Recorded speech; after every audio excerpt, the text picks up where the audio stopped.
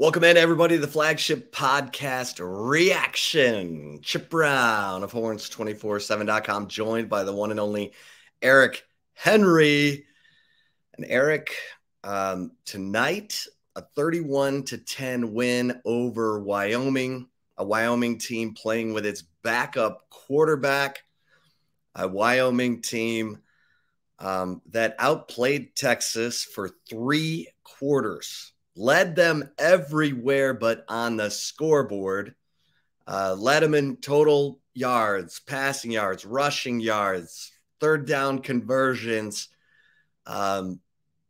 fewer penalties, you name it. Wyoming led everywhere but on the scoreboard. It was 10-10 going into the fourth quarter. And this is after a 17-play, 77-yard drive by Wyoming that took 10 minutes off the clock in the third quarter.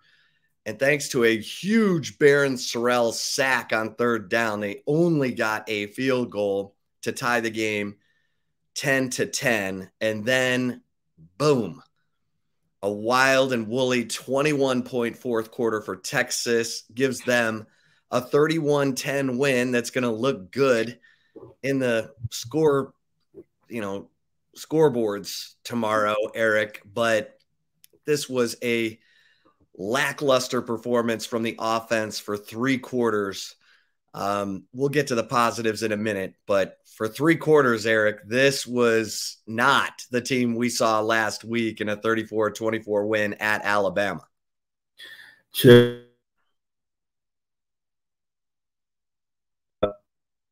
My eye. Let's start with the offensive inefficiency. Chip, I would love to get your thoughts on this. It's funny, you can tell by my background, I'm in the visiting coaches box here at Darrell K. Royal Texas Memorial Stadium, so I'm still here. I just said to our Horns 24/7 cohort, Jeff Howe, I asked him, how big of a believer is he, Chip? And just follow me here in third downs. The reason I asked that question is this. Yes, teams need to be able to convert third downs at a high clip, but if you ask any offensive coordinator, Chip, it doesn't matter, from those Cowboy teams that you covered back in the 90s, it doesn't matter wherever.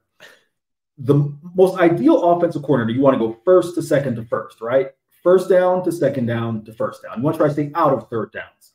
I felt that Texas was kind of playing with fire a little bit when you look at their performance against Rice.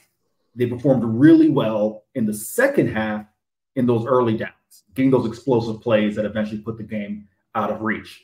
You look at the numbers against Alabama, Chip. It was the same thing. The final drive, Texas had a phenomenal drive, hammering down Alabama's throat and closing that game out. But a lot of their big plays came in early downs, right? It always was just noticeable to me that when you look at the down and distance that they needed, the average yardage needed on third down, it was typically in that 7-ish to 8-ish range. That's something that you can't expect to convert at a high clip. That came home to roost today, Chip. 3 false start penalties, on first down that puts you behind the chains, right? Including the first offensive play of the game for Texas. Chip, those types of things, you can't have that happen at home. Steve Sarkisian talked about in his post-game presser. We don't have a false start on the road. We're here playing in front of our home fans. We did 3 false start, right? That's just focus and discipline. But those things put you behind the chains. So, as you talked about, some of the struggles that they have had on third downs tonight, or I guess, Saturday evening, that happens when you end up in 3rd and 8 and 3rd and 9. You can't expect to convert those 3rd and longs at a high clip. So that's the first thing, which bleeds into just the miscues. We thought, Chip, and you wrote an excellent column about this earlier this week, could this be Quinn Ewers, the Alabama game, be his ascent, right? Could he be taking the next step to that 5-star potential? And listen, we got a long season. We got 9 more games left. Quinn may shake this one off and do all of the things that you really hoped he would come off of after the Alabama game. But I think the final numbers are 11 of 21 for 120-something yards. At one point, Quinn had only had 80 yards passing. I mean, while, yes, there were some drops by the receivers, this team, Chip, has too many offensive weapons to have that level of offensive inefficiency. And Quinn did miss some passes as well. So, again, as you talk about, we'll get to the positive in a bit, but Those are the two things that really stood out to me. And sure, I guess if you want to tack on one thing, and this was talked about Byron Murphy, I don't want to call it gamesmanship. I think part of it just may have been the hand that Wyoming was dealt. We asked Byron Murphy post-game if they prepared for the backup quarterback. He said no, they prepared for 6. So the same thing with Harrison Whaley, the Northern Illinois transfer. So were you guys expecting him, saying, he didn't play all year? I said, no, we weren't expecting him, right? So maybe those things played a factor in maybe some of the chunk plays that the defense gave up. But all in all, this was mainly a show for 3 quarters of offensive ineptitude. Yeah, I mean, Quinn Ewers, who was lights out last week, 24 of 38, 3 touchdown passes in a hostile environment, leading the team, making the plays, throwing the deep ball, opens this game 1 of 6 passing, put some of that blame on Steve Sarkisian. Sarkisian took some of the blame after the game in post-game, saying they showed us a new defense. Wyoming showed us a new defense. And I wasn't putting Quinn in the best positions to succeed.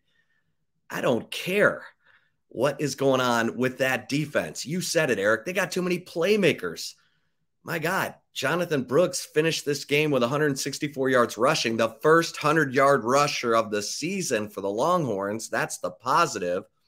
The negative is they couldn't sustain their running game through the first 3 quarters. Jonathan Brooks had an unbelievable 61-yard run. There was a lot of determination in that 4th quarter. And thank goodness, Quinn Ewers completed 1 pass in the 4th quarter. It was the wide receiver screen to Xavier Worthy, who was in one-on-one coverage, had a cushion. They read it perfectly. Ewers delivers a perfect wide receiver screen to Worthy, who makes that corner look silly, diving at his ankles on his way to a 44-yard catch-and-run touchdown. Biggest play of the game to that point, because that gave Texas a 17-10 lead. And then, the defense rises up. You get the Jaron Thompson pick 6. You get Jonathan Brooks running wild. Although they needed a Quinn Ewers, 3rd and goal touchdown run that got reviewed. Fortunately, his elbow came down on the goal line. That put Texas up, for good. Obviously, the 21-point 4th quarter for the 2nd week in a row. That's fantastic. We just needed to see some more meat on the bone through the first 3 quarters. I mean, we heard about this players only meeting that Quinn Ewers texted Steve Sarkisian about on Tuesday, saying, hey, can we have a players only meeting before we meet on Tuesday? And it was to get everybody, hey, forget Alabama. We got bigger fish to fry. We got all our goals. We could accomplish something really special this season. And then they come out like they hadn't practiced on offense all week. I mean, like I said, Quinn Ewers, 1 of 6. Wyoming, big play touchdown with, Harrison Whaley, who the Northern Illinois transfer, who was recovering from an injury. Texas hadn't seen him. He looks like Dalvin Cook all of a sudden. And the Texas defense is on its heels and Texas is behind. And it just, you and I looked at each other at the beginning of the 4th quarter. It's 10-10. And Wyoming just had a 17-play, 77-yard drive that took 10 minutes off the clock in the 3rd quarter. Texas had 1 possession in the 3rd quarter. And Sarkisian took the blame for not, calling better plays to open the 3rd quarter. But anyway, this was a nail biter going into the 4th quarter. And then the onslaught broke. Texas is going to look like they won comfortable. They didn't. They still got growing up to do. And this was my fear going into this game. They're going to play down to the competition. They played down to the competition. They're going to get away with it. And look, on a night where, Colorado's going into overtime with Colorado State and, Georgia was behind South Carolina and Oklahoma State got run by South Alabama and BYU beat Arkansas. It was upset Saturday today. Texas, it's all about survive and advance. But if you are a national championship, college football playoff type team, you got to start playing to your own standard. The sign of a well-coached team is week-to-week improvement. This was not week-to-week improvement. This was a massive step back for this offense for 3 quarters. They got it going in the 4th quarter. Hell, they might have won 38-10 if Jaden Blue doesn't cough up the first turnover of the season for Texas. But Eric, I guess we can get to the positives now. Yeah. And that would be my positive, right, is this. The defense. Pete Kwiatkowski's defense is for real. I think through 3 games, we have enough of a sample size to say this defense is for real, as we talked about, right? The 60-something yard touchdown run by Harrison Whaley. You take that away. This defense still allowed under 300 total yards. You take that away, it's under 230. And again, it's almost hard to frame this in the realm of a positive, because we know deep down, if this were a team, an opponent that was more equipped offensively to take advantage of the repeated opportunities that the Texas offense was giving them, maybe the score doesn't look like the way it is, right? So you got to add that caveat. But nevertheless, they took care of the opponent that was in front of them, a backup quarterback, a kid who was in JUCO last year, getting his first career start in a venue like DKR. The defense really overwhelmed him. That, to me, was a positive. Now, the positive offensively, while it still wasn't consistent for 4 quarters, this was, I guess the numbers will show it, right, a rushing outburst, something that we really needed to see in my mind. While, again, it didn't come consistently throughout the entire game, Chip, the talent that we've been talking about, that we've been told is at running back, right? CJ Baxter, a true freshman, kind of getting his legs underneath him, hadn't quite got going. We saw a little bursts, and of course he's now banged up. But Jonathan Brooks, a kid that you've seen here, being around these parts a little while, we've heard about that potential of JB really commanding the respect of the teammates, the guys on offense really saying, yeah, JB, no, he has that potential. He's the guy who's behind Bijan and behind Roshan and can be that next guy, right? So for him to have a breakout game, that was certainly encouraging. But all in all, and you know what, I will say this, because this does go on not talked about enough. The special teams did perform really well. Keaton Crawford and Keelan Robinson. Steve Sarkisian talks about having 2 of the best gunners in all of college football. We saw that come into play where they were able to down the ball there and put Wyoming to start to drive their own 4-yard line. Ryan Sanborn. What a monster.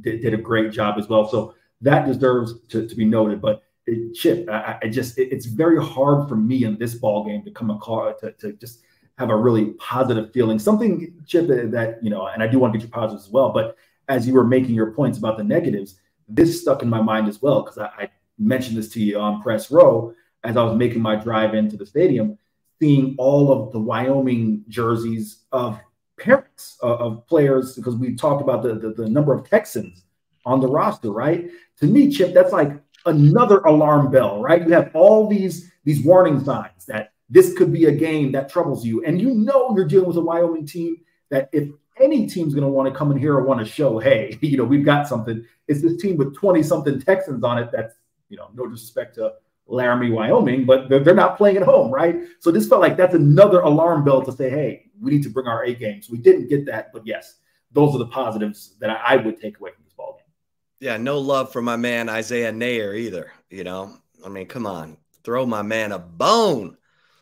Man caught 12 touchdown passes for the Wyoming Cowboys and didn't get a sniff on the field tonight. Sarkisian does not play outside of his trusted receivers. He just doesn't. So he talked about having a receiver rotation of 4 to 5 before the season.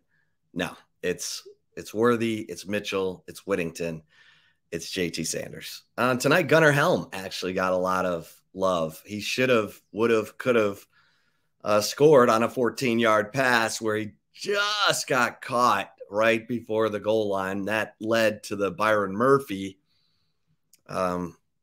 touchdown pass after just a whiff of a block. They pulled DJ Campbell on the running play on 1st and goal, and DJ ran right by the guy he was supposed to block. So he had a tough night tonight, I thought. Cole Hudson goes down with a knee injury. That's unfortunate. Christopher Ross goes down with what looked like a rough elbow injury. Those those injuries might be, more than just missing a game. We have to wait and see how test results come back. But I will throw out some positives. I will. Jahdae Barron, to me, was the defensive player of the game. He had 4 third down stops, and including a pass breakup, and he was on from the moment the game started. I mean, he led the team in tackles with 9. He made third down stops in every quarter. I mean, he was dialed in from the beginning. Obviously, Jaron Thompson's pick 6, second week in a row with an interception for Jaron Thompson. Great play by him. He jumped the route, 27-yard return for touchdown, just kept the momentum going in the fourth quarter.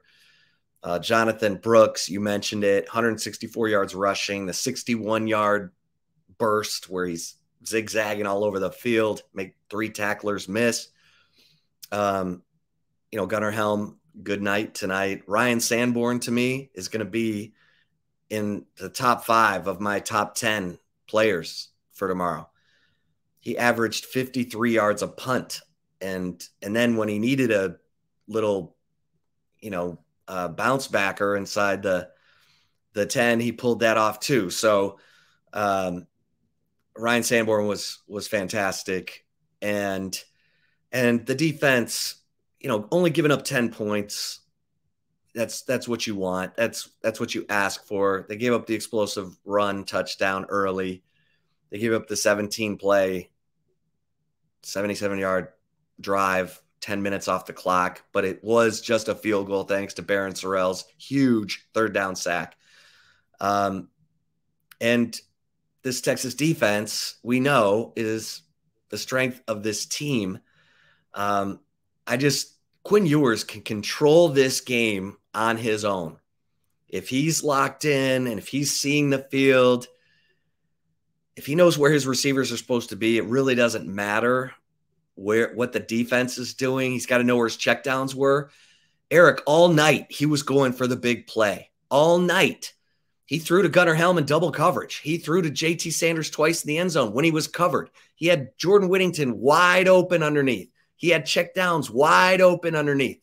It was like Ewers felt like, oh, man, I hit some home runs last week. I'm going to hit home runs against what? No, this is the crap that we saw last year. Ewers not seeing the field, not hitting the check down, not taking the easy stuff. What was the pass to Xavier Worthy? Wide receiver screen. It was practically a lateral, and then Worthy did the rest. I mean, you got these playmakers. Just dump it to Keelan Robinson. Dump it to Jonathan Brooks. That's what I'm looking for next week as they go on the road to Baylor is, can Quinn Ewers, he showed us so much against Alabama and then regressed this week. So they win 31-10. Texas fans are going to go nuts. But that was 3 quarters of, are you kidding me, football from the Texas offense. And but they won. They had a bunch of recruits there. Ryan Wingo was there. They had big-time recruits there because Texas was planning on beating Alabama and having all the recruits in for this weekend. So that's a positive. Negative, Alabama looked like hot garbage today against South Florida. And I have to think Jalen Milroe was suspended because he did not get into that game at all. And I blame Nick Saban and Tommy Rees for not setting that kid up with some more designed runs for the quarterback before benching him, unless he did something stupid to get suspended, because Tyler Buckner and Ty Simpson looked awful. Jalen Milroe looked 10 times better than them today.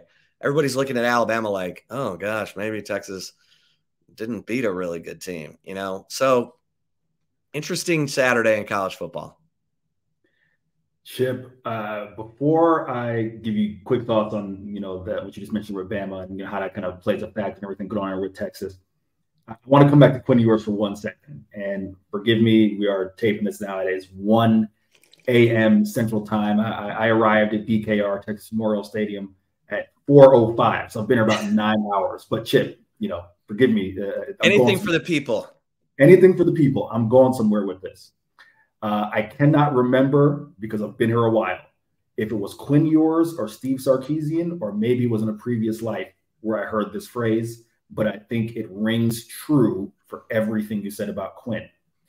You cannot go broke taking a profit. I believe Quinn Ewers said that at Big 12 Media Days, but it's been way too long in the day for me to remember that. It was. Yeah, there you go. What did you say, right? Pushing the ball downfield in double coverage. You can't go broke taking a profit.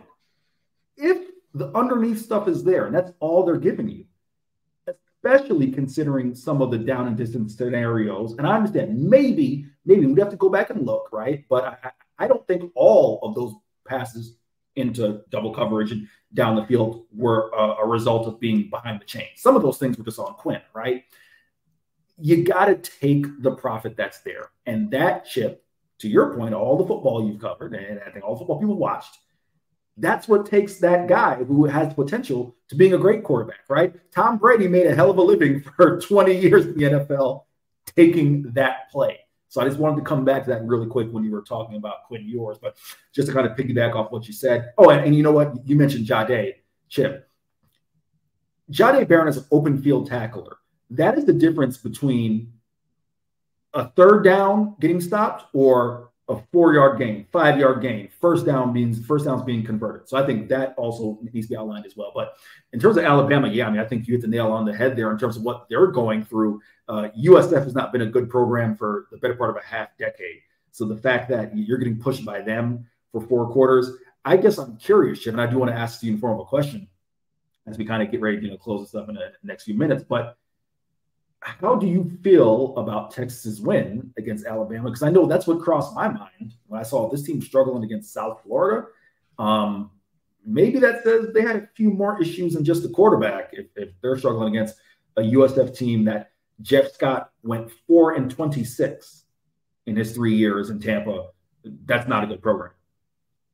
No, that's not a good program.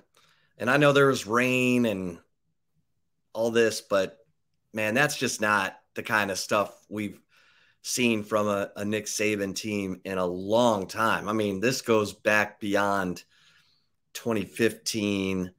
This goes back to, maybe his first year there when they looked that anemic on offense. And if Jalen Milroe wasn't suspended, and that was Tommy Rees convincing Nick Saban to go with Tyler Buckner and then Ty Simpson, then Tommy Rees is dead man walking, because you better not have burned that bridge with Jalen Milroe. If I'm Nick Saban, I go to Tommy Rees and say, okay, go put some design quarterback runs in the offense for Jalen Milroe and let's get to work. So I still think it was a great win for Texas at Alabama. But I sure was disappointed with Quinn Ewers and the offense and Steve Sarkisian, whatever. The offense was just awful tonight for 3 quarters. And then they got the touchdown pass to Xavier Worthy. They got the pick 6, and they got, Jonathan Brooks grinding it down the field so Quinn Ewers could run in for a 5-yard touchdown on 3rd and goal. So, look, you win, you move on, and maybe you needed this little near-death experience to start your motor going into Baylor week. But I thought there was a players-only meeting just to keep everyone's focus. So, we'll see. But, hey, Texas is a 4th quarter team now, Eric. They used to not be able to close out games. Now they score 21 in the 4th quarter, almost like it's clockwork. So for Eric Henry, I am Chip Brown. Thanks so much for tuning into this episode of the Flagship Podcast recap of Texas's 31-10 win over Wyoming. Up next, a trip to Waco to take on the Baylor Bears as Big 12 play kicks off. Until next time, we'll see you over at horns247.com. Stay safe and keep the faith.